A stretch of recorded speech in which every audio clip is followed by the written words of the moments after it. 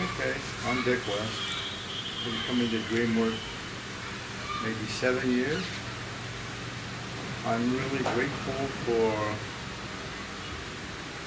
how DreamWorks has allowed me to access my unconscious. I'm aware that there are resources in my unconscious that are extremely valuable. And so when I have any kind of problem, I just go to bed, sometimes with an intention, sometimes not, and assume that my dreams will help tell me the answer, or my unconscious will deal with it for me and tell me what to do.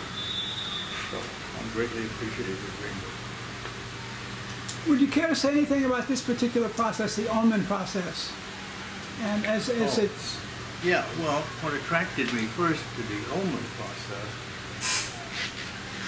other than my curiosity, was the fact that it uses ORID, the process that we teach facilitators. The O stands for objective. You get out the objective data first, what you see, the experience through your five senses. The reflective has to do with feelings and getting deeper, to my way of thinking.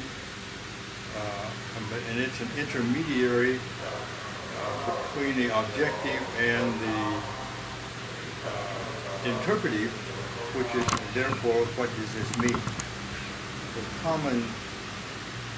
most common approach is I see something and then I immediately interpret and skip any more objective data or any reflection process. And then other people do the same thing, and so we have our own opinions, and it's not easy to come to any kind of consensus or understanding. This has, I can identify these four elements in the Ullman DreamWorks process. And then the fourth one is either action or decisional. So then what? Okay. Okay.